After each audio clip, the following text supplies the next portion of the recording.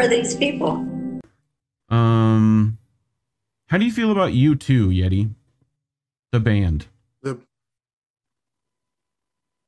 Don't give a shit. Okay, that's a good answer. You know, I have a few Irish buddies that like were really into them for a while. I mean, some of their songs are decent, but yeah. Other than that, I mean, especially if it goes directly onto your Apple device without you asking, something like that. Yeah, that should have been a real tip off to people that is not the most secure phones. No. I see Anthony Malenki just got here. And downloaded shit for you. What's up, Kat? No, thank you. Yeah, pretty much. And like it's on there forever. Some people still have that autoplay, you know. But anyway, this is a story over at Mint Press News with Alan McLeod. You ever read Alan's stuff? No, I don't believe so. You should if you haven't, because his stuff is generally. I know Indy covered something of his in that Breaking Points article too. Okay. Like old stuff from McLeod. Like he's pretty consistently decent in my opinion.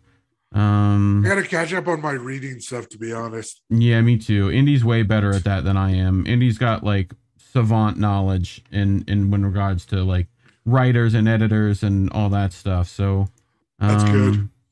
But this is Alan McLeod, and he just wants to so he's talking about Bono essentially, and like Bono's quote unquote activism, right, serves the powerful. You know, and I think a lot of people knew just through like their own feeling that Bono was a dirtbag and a fucking idiot. Like South Park's Bono episode clearly showed like, you know, how you could easily parody him. But yeah, anybody that seems to get that notoriety seems to have a few screws loose. Well, he's always had a bit of a fucking holier than thou, you know, thing about him, right? Yeah. Like it was kind of like him and Madonna were kind of the like lead go-tos as far as like who were just doing these acts of niceties for their image, you know? Yeah. But Alan McLeod goes on to talk. Bono presents himself as a radical activist, ruffling feathers and standing up for the world's oppressed. In reality, he has not done or said anything in the decades that discomforts the political and economic rulers of the world, which is precisely why he is consistently invited into the halls of power. So, Dublin, Bono is again in the news for his political activism. At the behest of Ukraine's president, Volodymyr Zelensky, the Irish rock star and frontman of U2 traveled to Kiev, where he performed a few songs with Ukrainian soldiers inside the, I'm sure you could do this better than I can, Kreshketiek? Kreshketiek? Yeah, something like that. Here, let me make it a little bigger for you. There you go. So, yeah, Kreshketiek. Something like that. Once again, I apologize to offending all countries that I offended by that pronunciation. Yes. Metro station to a crowd of around 100 people, most of whom were journalists. After the concert was over, Bono addressed the Ukrainian people through the media, stating, "Your president leads the world in the cause of freedom right now. The people of Ukraine are not just fighting for your own freedom, you're fighting for all of us who love freedom," while also calling for regime change in Russia. I should really be breaking out my Bono impression, but that's really gonna suck for people that call for regime change if this ever goes to world war. Yeah. Oh yeah. You imagine Russia. Oh, we'll remember what you said. Yeah. We got gulag for you. Pretty much. I mean, I think people don't understand mainly. But this is, you'll fucking love this. And Jesse Jet, we need to do something with this because why shouldn't you? So I'll make sure that he gets this and works it into another hit single from him. So earlier, Bono sent U.S. House Speaker Nancy Pelosi the following poem, in which he anointed Zelensky a living saint. Pelosi read it out at an event celebrating St. Patrick's Day. Right? So, So you could either do this in Pelosi's voice or or Bono, either one. So with his prayers, oh, St. Patrick, he drove out the snakes with his prayers, but that's not all it takes. For the snake symbolizes an evil that rises and hides in your heart as it breaks. And the evil has risen, my friends, from the darkness that lives in some men, but in sorrow and fear. That's when saints can appear, to drive out those old snakes once again. And they struggle for us to be free from the psycho in this human family. Ireland's sorrow and pain is now the Ukraine, and St. Patrick's name now, Zelensky. Crap poem just on the basis of poems. Poems? I feel like somebody's got to, some English teacher, maybe Steph. I think you were one of those once, correct? Want to break this down for get the red ink out once again, you know what I'm saying? But especially here, come on. The once again, where are you rhyming again with? Drive out snakes once, so it's got to be some men, you're rhyming men with again. That's a real fucking sketchy rhyme there, guy. I'm just saying. What do they call that? He writes songs for a living, doesn't he? An almost rhyme. What are those? Jesse's probably screaming it right now. But his work was not well received, being described as unhinged, a particularly kind of awful, and literally the worst poem ever written in the media.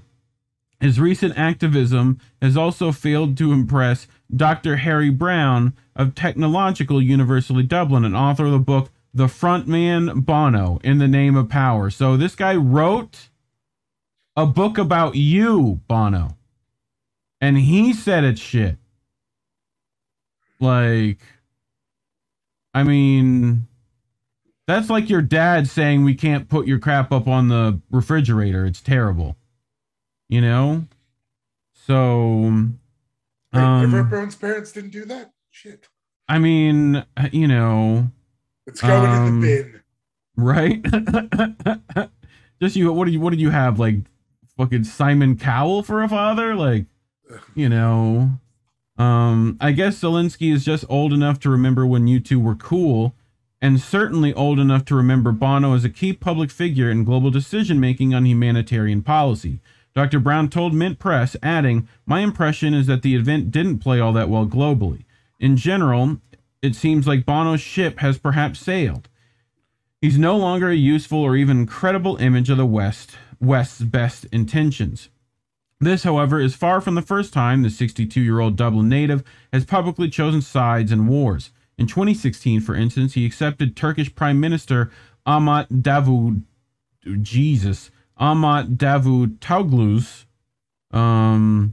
offer to join him on a much-publicized visit to a camp for Syrian refugees near the Turkey-Syria border. Bono extolled the Turkish people's generosity, adding that Turkey's response to the Syrian civil war was a lesson for the world. The message was undermined somewhat as barely 2 weeks later, Turkey invaded and occupied Syria and has not left since. Do you know the other, what they also call Turkey?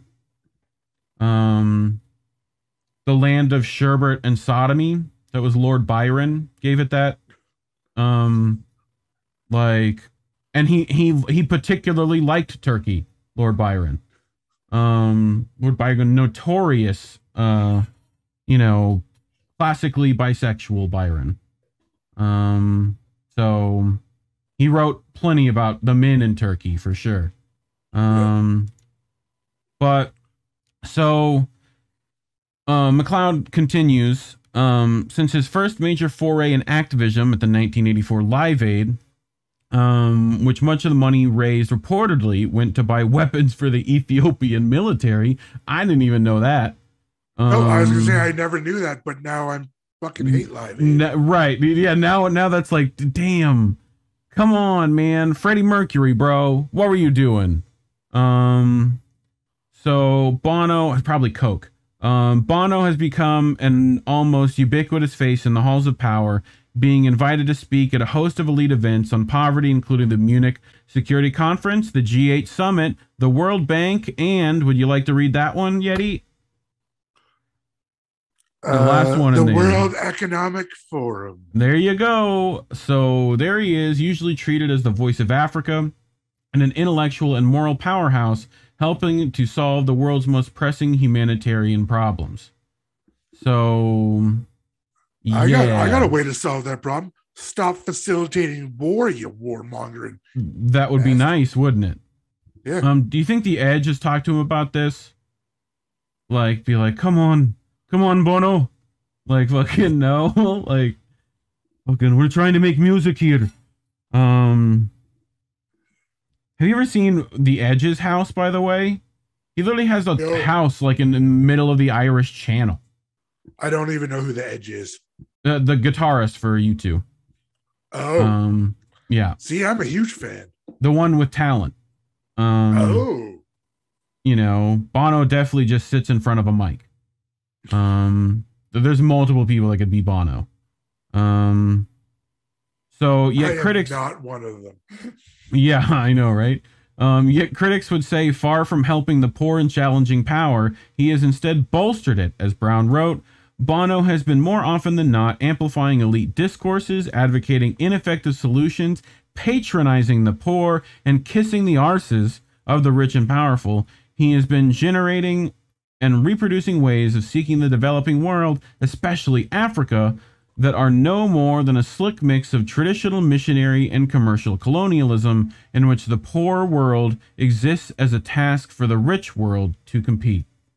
Couldn't agree more. Like, they've been raising money for Africa since '84. Yeah. Where the fuck is all that money gone? Because it sure as fuck isn't getting to Africa. The drums they probably made the kid play, I'm betting. So they're made from the hide of recycled children of the corn. Yep. In this line of work, Bono has gladly rubbed shoulders with many of the most notorious individuals the world has to offer. At the World Bank, he discussed poverty with Paul Wolfowitz, one of the chief architects of the Iraq War. At the World Economic Forum, he told Rwanda genocidiary, I think that's how you pronounce that. Genocider. Sure. I mean, you got to make it sound as French as possible, though, you know? Like, so Paul Kagame and the International Monetary Fund chief, Christine Lagarde, that capitalism has lifted more people out of poverty than any other ism. Indeed, it is hard to find a powerful figure with whom he has not joined forces. So, yay, capitalism, woo! Capitalism has lifted more people out of poverty is the biggest fucking lie I've ever heard. Like, I flat out, right? Like, could you even say that with a straight face? Like, you know? No. Like, because China, just on its own, has lifted billions out of poverty. Right. Yeah. I mean, very much so. I mean, so has, like, generally the USSR did for a minute as well. Until we decided to apply economic sanctions and, you know. Well, that's the thing. They were on the right path. Yes. And then America decided to intervene because capitalism is so shitty. Yeah. They have to make everything else look bad by lying about it.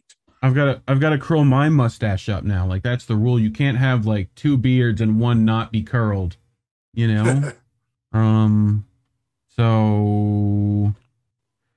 So yeah, I mean, this fucking article. So in 2013, he met with the Obamas in Dublin, acting as their tour guide. For years later, he was praising Vice President Mike Pence as a champion of humanitarianism in Africa.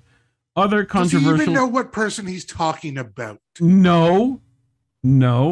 Other controversial figures with whom he has been sure to be seen glad-handing, including French President Emmanuel Macron and U.S. war planner Henry Kissinger.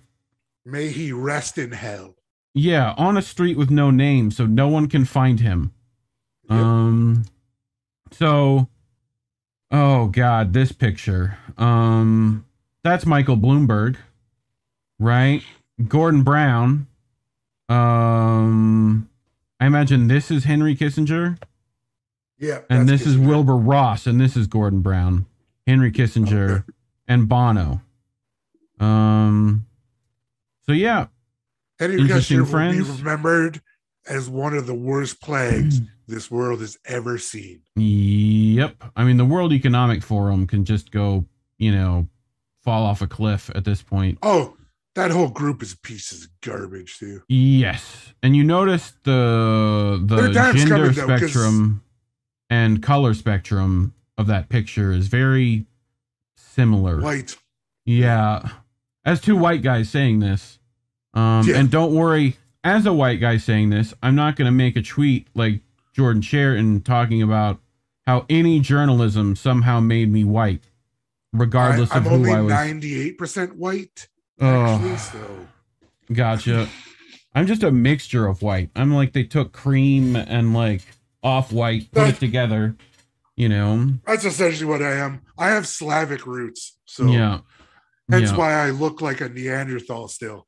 Yep. I have those old European hard looks. My mom's like that too. Have you ever heard the sound of a Neanderthal? Have you ever seen that? Yep. It was put up by the BBC. Okay. Yeah, I feel I sound like that. Every time I hear myself, I feel like it's, You think you sound like it. In some cases. Have you heard my voice? Yeah, but yours is different. Like the actual Neanderthal sound that like the BBC made is like, up here. Like I know, it was like, and like no, pinch your vocal cords up hard. Like it sounded like a fucking ridiculous animal. Anyway, follow me for more impressions. Right? I feel like you just have to do every impression as if Barry White was doing that impression. Right? And like this is Barry White doing Christopher Walken. Like whoa. Fucking this super deep and shit. So while claiming to care deeply about ending poverty, the Irish signature has consistently joined forces with many of the individuals and groups most responsible for keeping the world in a state of destitution. In 2005, he wrote the introduction to Jeffrey Sachs' book, The End of Poverty. An extremely influential economist, Sachs, more than almost anyone, was responsible for the collapse in living standards in 1990s Russia, as it embraced an orgy of privatization and hyper-refined gangster capitalism that stripped away its formerly impressive social safety net. This led the country's population to shrink by 6.6 million between 1992 and 2006. As millions died in the economic destruction, his advice to Bolivian dictator Hugo Banzer also resulted in a catastrophe that saw hyperinflation reach 14,000%. But also, many of Bolivia's wealthiest individuals increase their wealth. So every time we inflation, the rich keep getting richer, but I'm told it's workers' wages.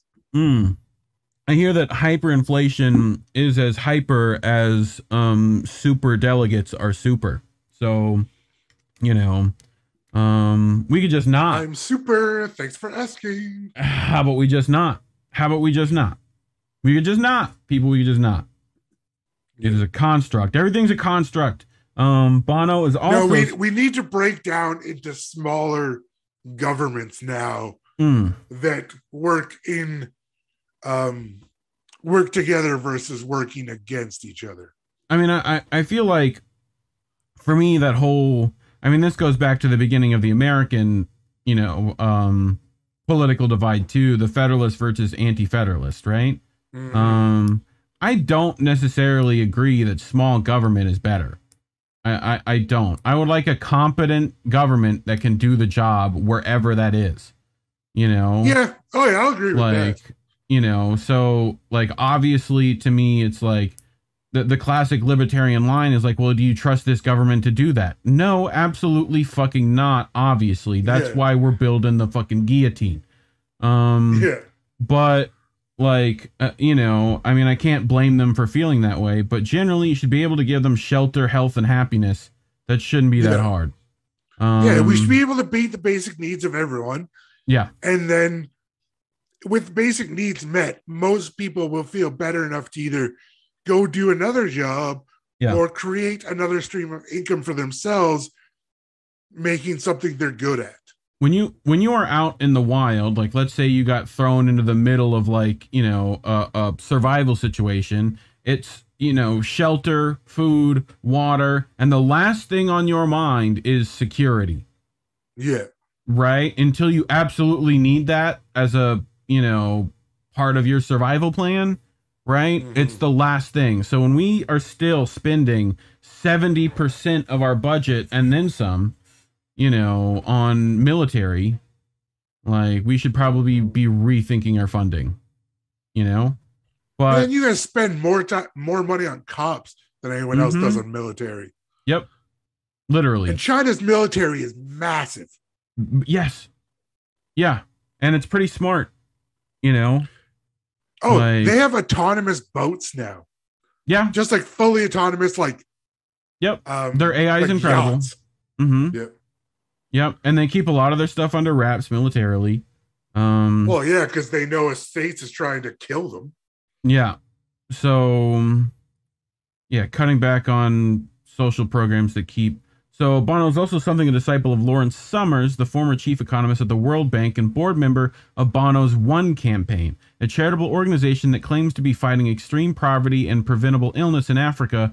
Like Sachs, Summers was one of the principal creators of the extreme inequality we see around the world today.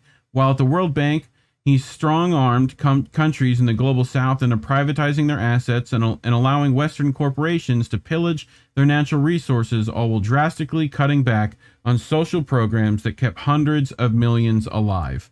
Publicly, however, Summers is probably best known for the infamous Summers Memo, a letter he wrote while heading the World Bank that argued that Western countries must be allowed to ditch their toxic waste on underpopulated countries in Africa. What the fuck? That's the fucking stupidest thing I've ever heard. Oh my God. I think the economic logic behind dumping a load of toxic waste in the lowest wage country is impeccable, he wrote. Hey guys, I have this idea. We're just going to take all the nuclear toxic waste and give it to brown people. That places like we're good. Los Angeles could not dump their traffic pollution on Africa as well. Far from making him an outcast in celebrity philanthropy circles, Summers' position on the board of the Ones campaign serves as a vehicle through which much of Bono's activism is channeled.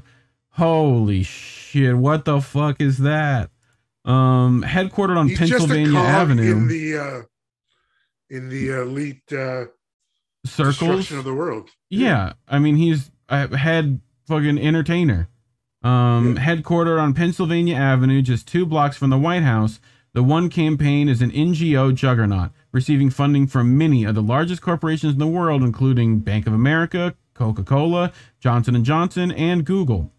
It also works closely with other elite orgs like the Bill and Melinda Gates Foundation and the Open Society Foundations. Although its stated goals of reducing poverty and illness are laudable, it remains unclear how much it has contributed to this. After all, if we remove China from the statistics, global poverty reduction is going in the wrong direction. And while it claims to be a grassroots advocacy and campaigning organization, one glance at the company's board of directors suggests a different story. So here's their board of directors, right? We've David got Cameron, what a piece of shit. I know, right? Bro, I'm just gonna assume all these people are pieces of it. Yes. So, we've got Aliko Dangote, right? So chief executive of the Dangote Industries Ltd. And chairman of the Dangote Foundation. Bobby Shriver, co-founder One and Red, right? Of course, David Cameron you see here. Bono, of course. Dr. Jackie Chimahanzi. Chief Executive Officer, African Leadership Institute, Dr. Mo Ibrahim, Chairman, Mo Ibrahim Foundation, Gail E. Smith, which, like, she's got to be fun at a casino, you know? So, CEO of One. Helen D. Gale, President and the CEO of the Chicago Community Trust. I'm sure Kit Cabello and the boys probably have something to say about that. That sounds like a money laundering organization. Well, I mean, lots of things in Chicago do, but that's not its fault. You know, it's just Chicago. It's just Chicago. It's back home, boys. So Jamie Drummond, co-founder One and Sharing Strategies, which I've heard that name before. and Joe Sorrell, Managing Director, Global Policy and Advocacy, Europe, Middle East, East Asia, and the Bill and Melinda Gates Foundation. So he's like, you know, their right-hand man. Yes, he sounds like the, what do they call that? Client side. John Dewar, not to be confused with Deere, chairman at Kleiner Perkins, Joshua Bolton, Kelly Ayotte, Kevin Sheikey, Mimi Alamehu, Morton H. Halperin, Alexander Stubbs, which just looks like a fucking Ken doll of an individual. This is just basic, like, white guy. They're just like, we need a white guy, and they're like, here's a picture. Right. Just throw it up. Like, it looks like someone sculpted that out of cheese. You know? Sheryl Sandberg and Susan A. Buffett, from the Buffett Foundation. Tom Freston, Firefly, Firefly 3 specifically, I think, right? MasterCard up here. Transnational Governance. That's this guy. And European University Institute. Open Society Foundations. Right? And Bloomberg over here. So, yeah, couldn't be more, like, fucking shitty here. Definitely don't seem like humanitarians to me. So, one campaign is headed by Gail Smith, which is this lady, right? Casino lady. The former head of USAID, right? A U.S. governmental regime change organization that funds political and social groups across the world that align with U.S. interests. For example, USAID was instrumental in the attempt to topple the Cuban government last year, quietly funding, training, and supporting the anti-communist activists who led a failed color revolution. Also, on the One's campaign board of directors are former British Prime Minister David Cameron, the COO of Facebook, and a host of senior officials from the Bill and Melinda Gates Foundation and the Open Society Foundations. The One Foundation strongly supported the New Alliance for Food Security and Nutrition, a Western-backed initiative whereby G8 countries agreed to give African states economic relief in exchange for opening up their nations to foreign agribusiness, allowing massive land grabs and signing deals with agribusiness giants like Monsanto that will entrap them into permanent dependence on their GMO products. Woo! So, yeah, thoughts so far?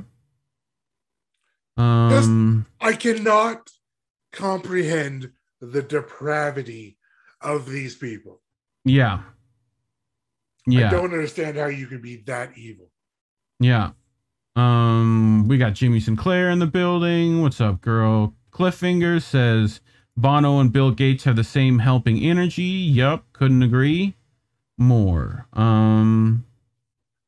But yeah, I mean, the crap about fucking that we can just take our like nuclear waste and give it to African countries. Like, you're okay with that? I'm pretty sure that we do that with plastic in India now. Yeah. Yeah. I could clearly see that happening. Yeah, and then like, so what their argument, of course, is like, oh, well, people can do a job of sorting bottles. Like, yeah, that's what they need. Job sorting bottles. For fuck's sakes. Ridiculous. So, like, so this is another aspect he's pulling out on Bono here. Embracing war criminals and rejecting Palestinians.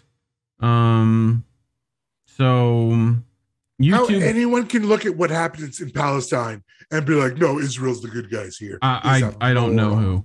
I have no idea. I know who's the guy that Sagar is friends with on the realignment. Marshall somebody. I want to say Kozlov. But I don't think that's right. You know, he was connected with the AIPAC lobby and stuff, right? Okay. And like both him and Sagar, I think, are alums from the Hudson Institute, which is like, you know, connected to AIPAC, and It's like a right-wing neocon think tank. Okay. Yeah. So, but yeah, they'd probably see it that way. And in fact, they do. I think he said in a video that it would be amazing if they could just end the BDS movement. U2 built their entire brand around being an indie anti-war band with a social conscience. Indeed, they released an entire album called War to critical acclaim. The large majority of Bono's countrymen and women opposed the Iraq War. This was doubly true of his fan base. Yet by 2003, Bono had so deeply integrated himself into the corridors of power and was so intimately involved with the Bush and Blair administrations that the Iraq War posed a serious quandary. Do you sacrifice your credibility or your connections? In the end, he found a deeply unsatisfactory third way, endorsing the leaders, but stopping just short of an unqualified support for their war. No, you support the leaders, you support the war. Yep. Warren wants to remind people that we are on Rockfin now. INN just recently got a Rockfin. I think I have sound bites with Warren. Where's that at? Wash your ass. I think I just got Kitty. I need to get wash your ass and you stupid Poppy. Yeah, Jimmy said Bernie tried to dump waste in the Texas town back in the 90s. I wonder which Bernie she means. But nuclear plants do that to American towns as well. The one in San Diego has been trying to bury waste in my mountains for years. Well, yeah, I mean... look at the oil in the Hawaiian Islands. Right. I think NORAD is also partially a nuclear storage facility. If I remember correctly. Or like the other like building. There's like a couple mountains in there. So, but instead of turning it all into like embedded glass that we can actually safely store, but that requires you to embed it into glass, which in and of itself is not a renewable resource. So on Bush, so Tony Blair is not going to war for oil. Tony Blair is sincere in convictions about Iraq. In my opinion, he is sincerely wrong. We must not make a martyr of Saddam Hussein. He is good at working the cameras, he said. This blatant falsehood framed the decision to go under war for oil as a strategic PR mistake, helping a dictator rather than a crime. So on Bush, Bono performed similar mental gymnastics. I'm all for President Bush trying to scare the shit out of Saddam Hussein, but you have to bring along the rest of the world. I support Bush and Blair all the way to the point where they go to war without the United Nations behind them. That is a mistake because that looks like the U.S. doesn't need to explain itself, he said, again, offering limited opposition purely on the grounds that this might look bad. So, here he is at the World Economic Forum, right? So Bono, no, Bill, that's Bill Gates, right? And Thabo Mbeki, I think, and Tony Blair. So yeah, fun friends. Any hope that Bono might take any sort of true anti-war stance was quickly dashed when the next year he personally received Blair at his home in Dublin and then spoke at the Labour Party conference, where he described the Prime Minister and his Chancellor Gordon Brown as the John Lennon and Paul McCartney of global development. A close relationship blossomed. On Blair's final day in office in 2007, Bono offered his strongest endorsement of him yet, seemingly hinting at his support for the Iraq occupation, as well, stating what I admire most about Tony Blair is that he has almost all the time exposed himself to bad press and outcry for doing the things he believed in. The Iraq War is estimated to have killed up to 2.4 million people. Off what he believes in. So over time, the aging rocker also developed a close friendship with Bush. I become very fond of him. Underneath his armor, there's passion, compassion. He has it. He said, far from criticizing Bush or America, he claimed that Africa owes them a great debt of gratitude. and that there are hundreds of thousands of Africans who owe their lives to the American government and its generosity. How stupid is he? God, very. Fucking very is all I couldn't even get through that sentence. That might be one of the dumbest things I've ever heard. Yeah. Like what? Like not the thousands that we stole, enslaved, then murdered from that particular region, or all the ones we've let other white people kill and maim for resources.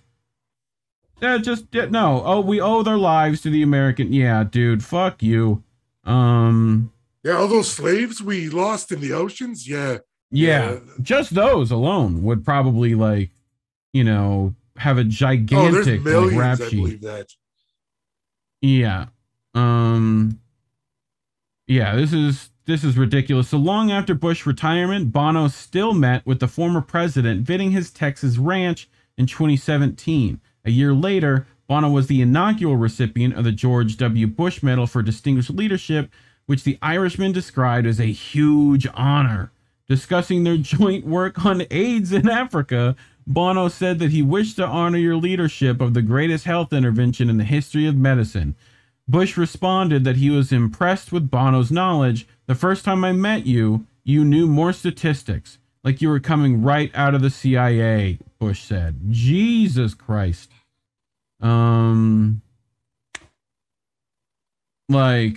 Yeah. This hearty and unnecessary endorsement of the two architects of the Iraq War did not go down well in indie music scenes. It also caused consternation inside U2 itself. Larry Mullen, the band's drummer, has constantly refused to be part of these stunts, stating that Bono's friendship with war criminals like Bush and Blair makes him quote-unquote cringe. That's cringe? That's the strongest word you got there, guy? Yeah. So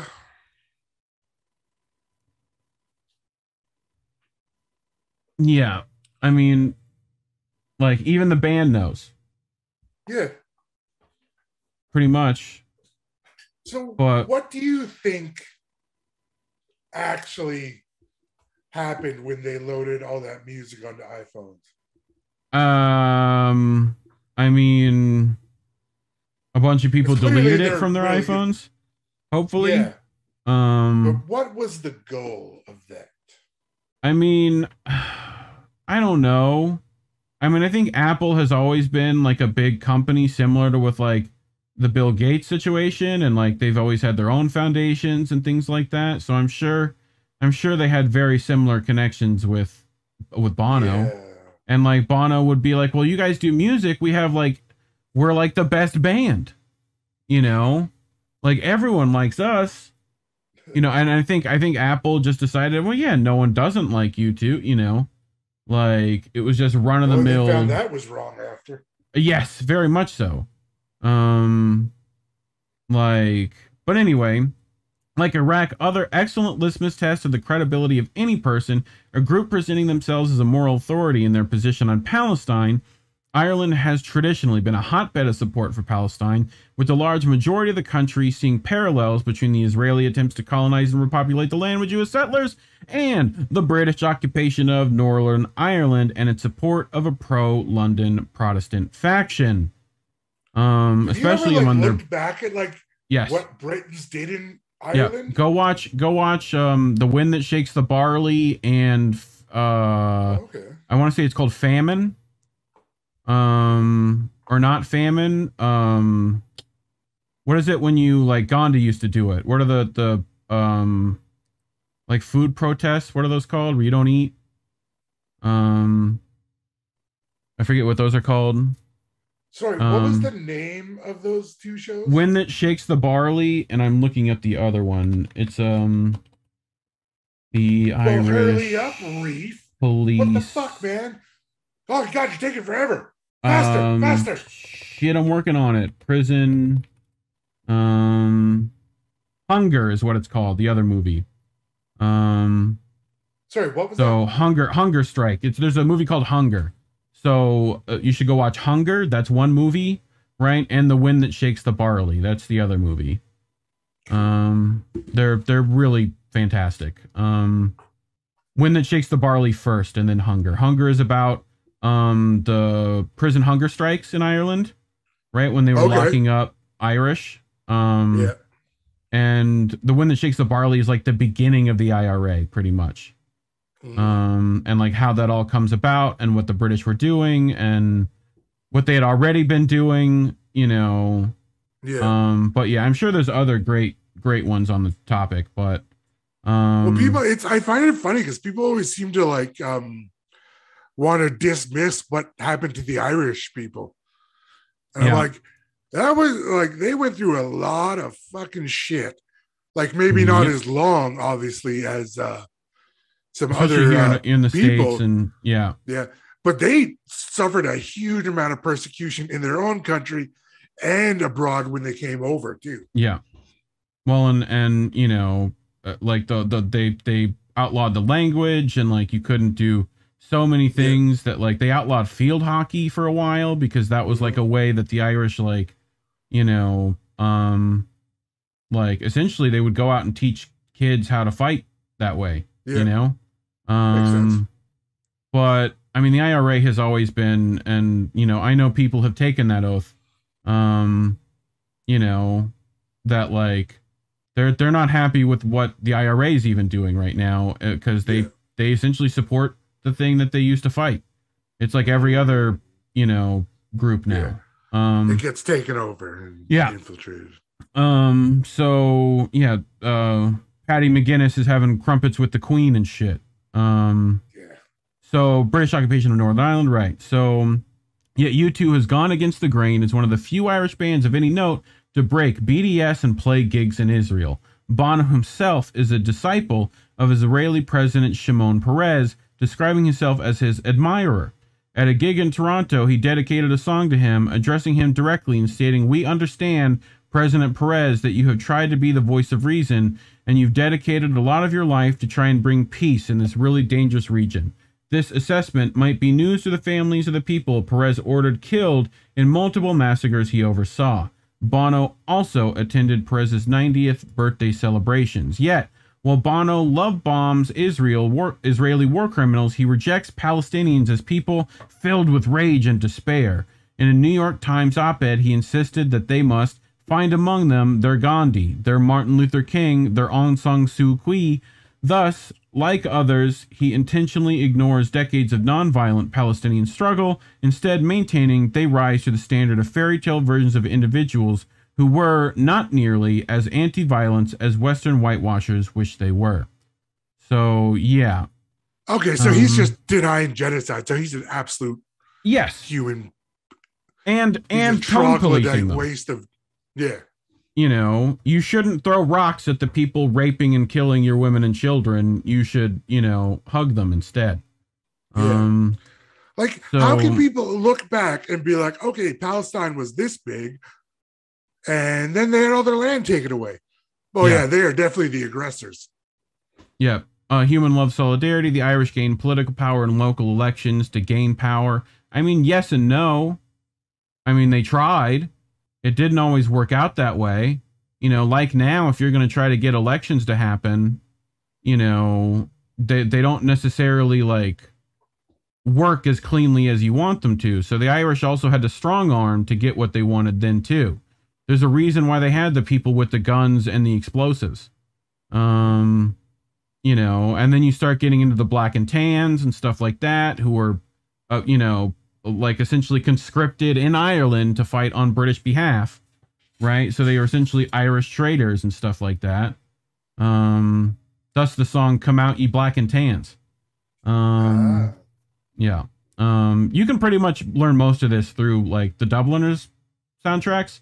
Like they're just go through the discography. It's pretty much, you know, they'll talk about everything that the British have ever done or said to the Irish. But yeah, Angela Sangster did say The Wind That Shakes the Barley was really good. Yeah, and that and Hunger. I think Hunger is Fassbinder.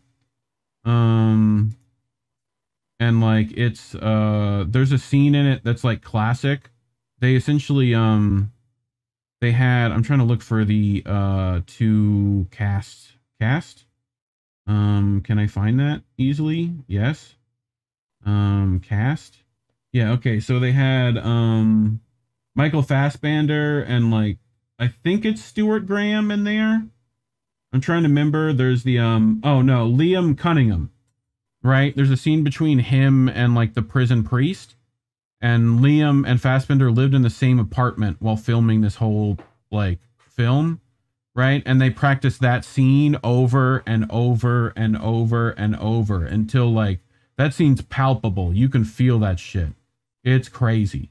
But anyway, in the same op-ed, Bono presented Barack Obama as a modern-day Martin Luther King, despite the fact that the Obama administration continued Bush wars and would go on to bomb 7 countries simultaneously. He also called for regime change in Iran, North Korea, and Myanmar, saluting these protesters as brave heroes who continued to take to the streets despite the certainty of brutal repression. He would get his wish in Myanmar, where Aung San Suu Kyi would come to power and preside over a genocide of tens of thousands of Rohingya Muslims. Which he was talking about her in the likes of Gandhi and stuff earlier, right? Or him or whoever. It's funny, they always have they don't have problems when it's their people murdering Muslims. Yes. Yeah, as long as it's theirs. You know, I mean, we've been doing it for years, so so MacLeod wants to also focus on his business a little bit. So in an attempt to foster a vibrant art scene, Ireland has extremely generous tax laws for those working in the creative industries, with no artists or musicians in the country paying any income tax whatsoever on royalties below $250,000 a year. Yet, U2 still decided in 2006 to move their money offshore into tax havens. The fact that an individual who styles himself the champion of the global poor was avoiding paying taxes on his reported $700 million fortune led to widespread protests. U2's performance at the Glastonbury Festival in England in 2011 was upstaged by huge banners in the crowd highlighting the absurdity of tax-avoiding charlatans lecturing the poor on global justice. Commenting on the affair, Bono said that smart people should be sensible about the way they are taxed. U2's lead guitarist David Evans, who insisted upon being called The Edge, claimed that it was ridiculous that people were making a big deal about it. Bono himself would later be named in the Paradise Papers, a leak of documents hinting at the level of tax avoidance from the world's super wealthy elite. And I'm sure he came up in the Panama stuff too, right? Yeah. So he's clearly in with them. Yes. So Ireland's economy fell into terminal decline after the 2008 financial crisis. Its fictitious finance bubble burst, causing untold harm to millions. The ultra-low tax regime encouraged corporations around the world to relocate to Dublin, driving up property values and gentrification to absurd levels and stealing a future from the millennial and Zoomer generations. Yet, in 2014, Bono caused outrage by insisting that the unsustainable hyper-capitalist programs successive government pursued bought Ireland the only prosperity we've ever known. Many might ask, prosperity for whom? U2 are arch capitalists. They don't seem like it, but they are, said the band's promoter, Jim Eichen. That's their promoter, man. This do as I say, not as I do preaching is a key reason Bono is one of the most disliked men in his home country. U2 is one of Ireland's most recognizable export, yet fears of hypocritical faux activism have soured many of Bono's countryfolk against him. Brown writes that a common story among Dubliners is to tell their friends, I saw Bono in town today, but I pretended not to recognize him. I wouldn't give him the satisfaction. Adding to this pretentious air is Bono's insistence on wearing sunglasses at all times. Even indoors, he has stated that he has a medical condition that necessitates it. This may well be the case, however, it is remarkable how the condition appears to afflict celebrities far more than the general population. Bono has built up a considerable business empire, including the purchase of a large Dublin hotel and shopping center in Lithuanian owned through a shell company based in an ultra low tax Malta. The center reportedly has paid no tax in Lithuania, which is why it's been a fucking ridiculous, like, mafia fucking country. Despite making a profit, he has also found a private equity firm in 2004 that invests in creative industries. Through this firm, he produced Mercenaries 2, a video game in which the object is to invade Venezuela and overthrow a powerful, hungry tyrant who has seized control of the country and its oil supply. The game was featured blatant pro-U.S. propaganda, was clearly depicting a coup against President Hugo Chavez, something which Bono's friend Bush attempted multiple times. USAID provided the funding and the training to the failed coup plotters. Therefore, from Iraq to Palestine to Iran and Venezuela, Bono has always stood shoulder to shoulder with the world's powerful, attacking their enemies and shielding them from criticism. It is one thing to ruthlessly murder and starve millions. Many in Washington and London do that. It is quite something else to cheerlead this process while signing your own praises and presenting yourself as a modern-day saint. And it is perhaps precisely this Messiah complex that has irked so many and made him such a controversial individual. Bono presents himself as a radical activist, ruffling feathers and standing up for the world's oppressed. In reality, he has not done or said anything in decades that discomforts the political and economic rulers of the world, which is precisely why he is constantly invited into the halls of power. Bono is not a threat to the empire. He is its smiling, singing face. Thus, if Bono is speaking truth to power, he is so close to it that he could whisper, and power likes what it hears from him. As Brown said, does Bono's work serve the purpose of some of those who seek financial and ideological domination over the poor world and the rich world alike, and whose interests differ profoundly from those of the majority of us? He may not know the answer himself, but we had better. So, overall thoughts? I just flabbergasted by how much of a piece of shit he is now. Yeah. But yeah, like, he clearly is quite versed in what is going on, and yep. Hopefully he'll be held responsible for his words and actions. And shout out for Alan McLeod for eviscerating the man. Nice of you to do that.